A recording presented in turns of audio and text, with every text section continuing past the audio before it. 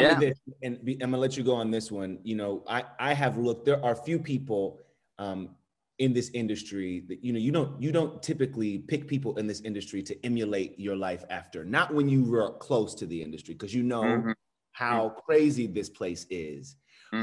But Kurt and Goldie's relationship, the way they have defined what their relationship is going to be for them, has been such an inspiring thing for, I think, a young person wanting to be a partner to someone. Yeah. For you, what is, I don't want to say the best piece of advice because that seems so like trash question, but like what's been like the thing that you've always taken from their relationship? Like if I could get that. Communication, man. I know it sounds very trite and it's what everyone sort of says and it's cliche, but you know, you just have to, when you're feeling something, you can't let it build up. There's resentment that can happen. You just got to say it. You got to be open and say, this is what I'm feeling. The other thing too is just a stick-to-itiveness. I think in relationships in general, we're too quick to sort of leave. Something bad happens, I'm out. That's not the way that life works. And this is my opinion. If you're in love, if you think that there's something worth fighting for, or you know, you have a deep connection with someone, you got to work on it. You have to work on it. And these roadblocks might come up, these obstacles might come up. And I think we're too quick to just bail because it's much easier than do the work. Right. In order to have a relationship for 40 years, there's no smooth sailing all the time. Hopefully, you know, a nice wind at your back. But for the most part, you know, you're working at it. You got to work at it. I mean, I've been with my wife for 20 years. It's amazing. But you got to work. That's just part of the deal. Don't just throw it away when it gets hard. That's kind of what, you know, how I do it. That's how I've witnessed. That's what I've witnessed, you know. Sibling revelry, which I love, which is kind of a play on sibling rivalry. But some of the stories that you two tell, I would imagine are firsts for the both of you, right? Like you lived your life and your experience. You didn't live Kate's, right? And so to hear her talk about the same experiences has got to be a little, you learn things about your sister in this process. Oh, for sure. No, I mean, it's been really, first of all, it's just been fun for us to do something together. No doubt about that, right? We haven't done anything creative together. And this is the start of hopefully a lot of things. But even from a personal standpoint, it's been great for us. We do get to learn more about each other. It's funny, when you have the microphone in front of your mouth, sometimes it's easier to say things and be more vulnerable with each other. You know, I don't know where that comes from or why that happens, but I just feel a little bit more open, and I can tell Kate things that I've felt. She can do the same. We can sort of get into who we are through our guests, learn things through our guests about us. You know what I mean? So it's been really, really fun on a lot of different levels for Katie. I loved the story. And correct me if I'm wrong, if I'm getting this a little mixed up, but I believe it was the story where you guys were talking about growing up and how you were like hated the fact that the family was famous, that this was the experience that you would have, that you're like, leave us alone, and Kate's like posing for pictures. I could already imagine like, shut up. You know what I mean?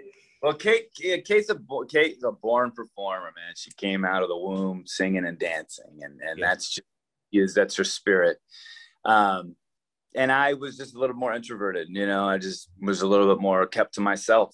I'm sure Kate wasn't fully loving the fact that, you know, we were getting hammered with people and paparazzi and all that, which of course she does as well now. But it's just, it comes with the territory, you know. I mean, it's hardly a sacrifice when you look at the opportunities and what we get to do and how much fun we get to have in our jobs. Right.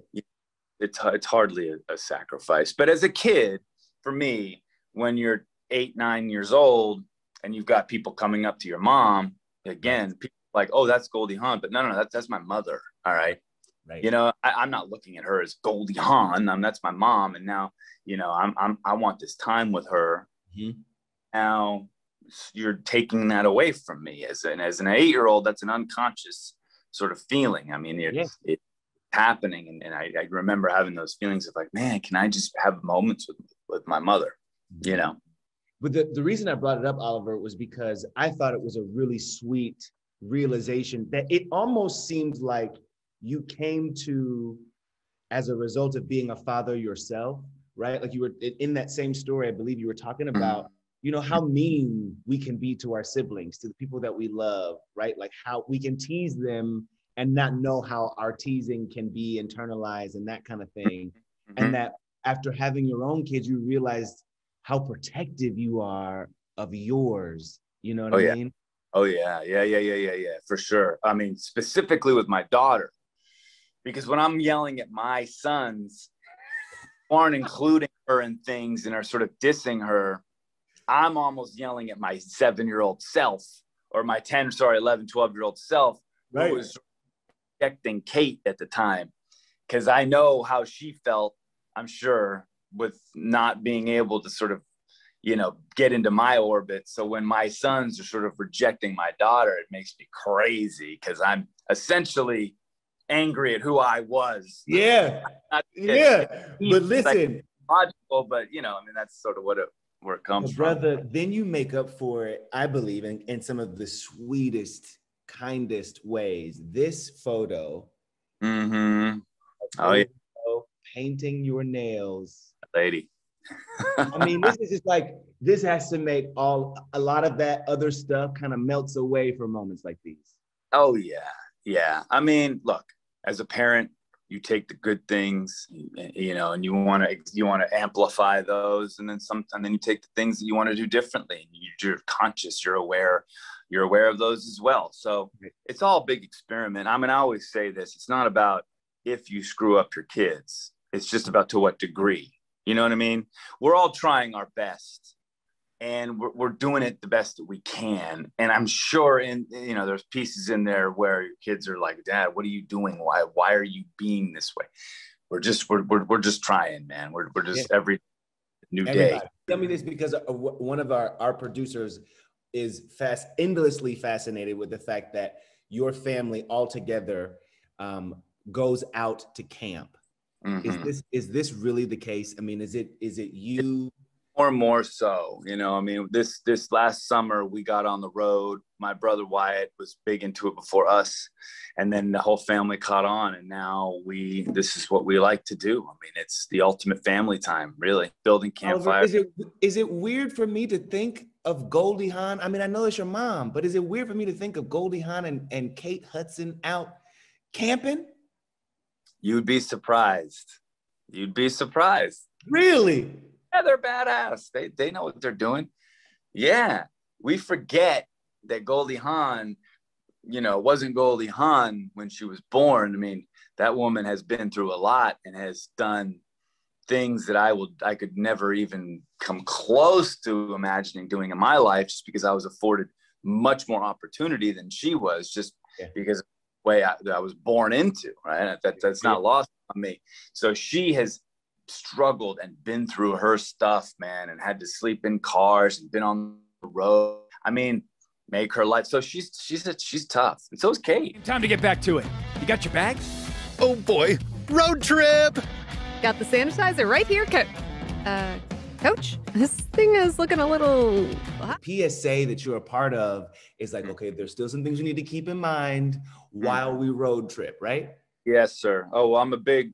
First of all, road tripping has been a part of my life for a long, long time. Yeah. I'm actually camping as we speak. It might not look like it because I found a little dwelling, you know, to do these on. But no, I mean, true. We are opening up right now, and it's easy to get complacent because it feels like real life is finally kicking up. Mm-hmm. But we do have to stay vigilant. You know, I mean, in my car, I've got a slew of masks that I put around my gear shift. I've got hand sanitizer in my car. I've got gloves. It's just, I keep my pack of stuff just so I don't forget. And by the way, I learned something. What's that? Hand sanitizer, it gets too hot in your car. It gets over like 105 degrees. It's no bueno. So keep that in mind. You know, you got to somehow keep it cool, right? Because you don't even think of that. Yeah. Yeah. So I'm learning a lot. and then sharing it, you know what I mean? Like, wait, but you just mentioned you're out, you kind of like in a camping situation. We see the structure behind you. It has been described more like glamping. I do both. Okay. I'm not going to lie now, but I do both. this isn't, I'm not in a glamping situation right now. Okay.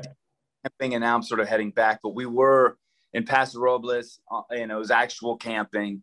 I bought a trailer in August just to get on the road with my kids and experience America, you know, from a camping standpoint and from getting off the grid. And I think it's important, especially with technology today and how inundated we are and our kids are with it. Mm-hmm. Sometimes you just got to check out. And so that's a part of our life now, and it's been amazing, really. Okay, so who in your family, extended or core, is the least likely to successfully camp? Like, who is the one who's like, okay, guys, I think the bug spray's out, and so am I. I'm deuces. I think I'm out. You know what? I mean, I was gonna say my sister, but she did pretty good this time. You know, yeah. We're all into it. You know, we're all into it. We all grew up, you know, between my family and I, you know, we grew up between LA and Colorado. Right. So we got a good taste of what it's like to be in the woods and to camp. So it's not that foreign. Everyone is pretty proficient, and we've been in a lot worse situations as far as tents that aren't opening, raining, wind. So nowadays, you're in a trailer or a Sprinter or something like that, you do have some respite from the elements, but everyone's pretty good. Everyone's pretty good.